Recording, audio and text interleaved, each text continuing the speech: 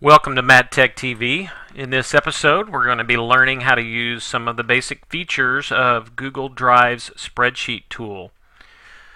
To get started, go to your Drive dashboard, click on the red Create button, and select Spreadsheet. Alright, so we've got our blank spreadsheet.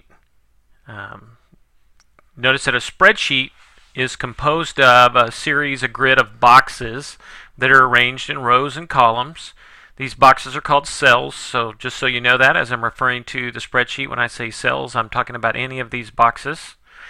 And spreadsheet cells are also referred to in terms of their row and their column. For example, this would be A3 because it's in column A, row 3. This one here would be in C6, and so on.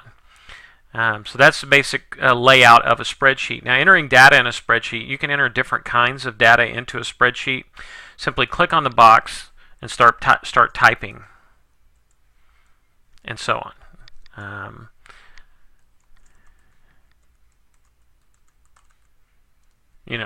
Whatever data you would like in there. You can also do numerical data. I can go here and say, and so on. You can also do symbols and other types of data. Another thing that you can put into cells that we're going to cover in the next lesson is formulas. You can actually perform mathematic functions in a spreadsheet automatically, which is really probably what makes them most useful.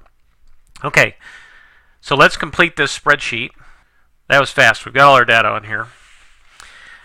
Alright, so we've got this team roster. First thing we need to do is we need to give it a name. You'll remember from our lesson in Google Docs that saving is done automatically in Google Drive. But up here, I'm going to give it a name. By default, it's Untitled Spreadsheet. I'm going to click that, and then I can simply call it whatever I'd like. In this case, I'm going to call it Team Roster. I'm going to click OK, and now it's going to be in my Drive. You'll see one called Team Roster right there. Now, the text or any other data that's in our cells can be formatted just like it can pretty much like it can in a word processing document. For example, if I would like Fred's name here to be bold, I can do so. I can simply click on that cell and click the bold button and make it bold. One thing that's different about a spreadsheet is I can actually select multiple cells and do the same type of task to them. I can make all of these team members' names bold. Another way that I can do it is I can actually select an entire row or column. So if I select this row 1, and then click bold, any content that's entered in row 1, even if I haven't already entered it there yet, like here,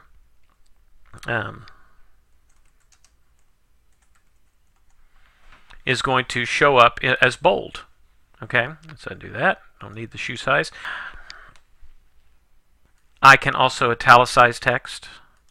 I can do a strike through, which is useful when you're working with some numeric data in particular.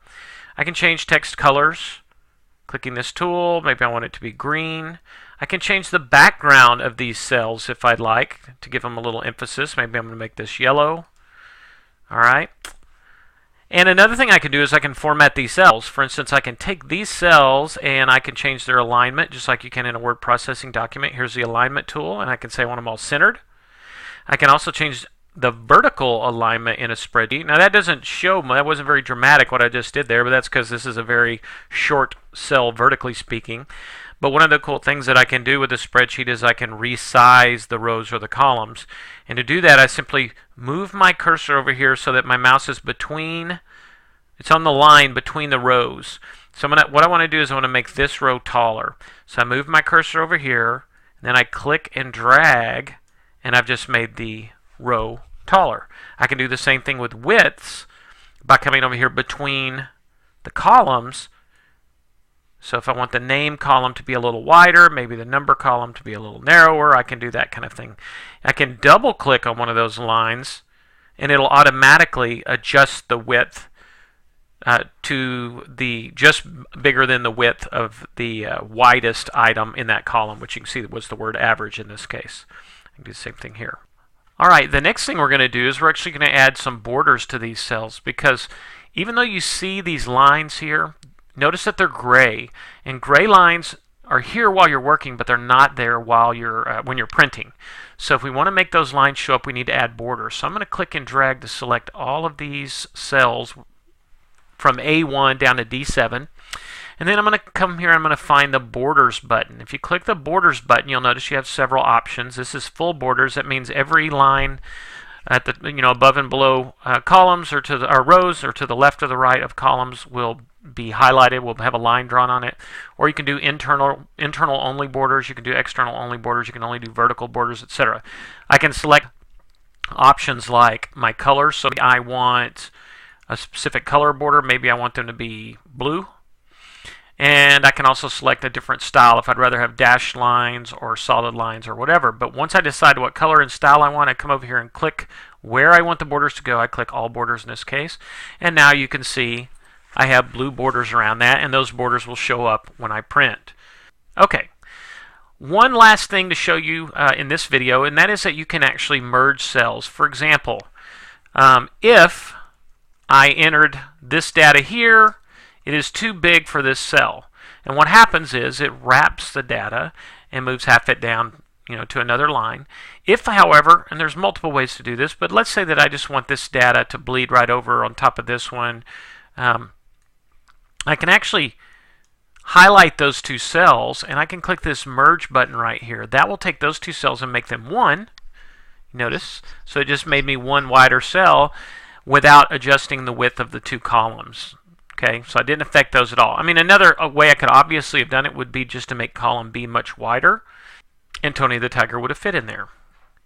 All right, now you notice I can also unmerge those cells should I choose to do so by clicking the same button. All right, deleting something from a cell is simply a matter of highlighting it and pressing the delete key on your keyboard. All right, that is it for this lesson where all we were doing was creating a spreadsheet, inputting some data, formatting that data, its appearance, its arrangement, and so on, and also formatting cells a little bit, adding cell borders, kind of tweaking the widths and heights and stuff like that. In the next video, what we're going to look at is some slightly more advanced things like how to do some mathematical functions, how to do some sorting, and how to create some charts and graphs using a spreadsheet.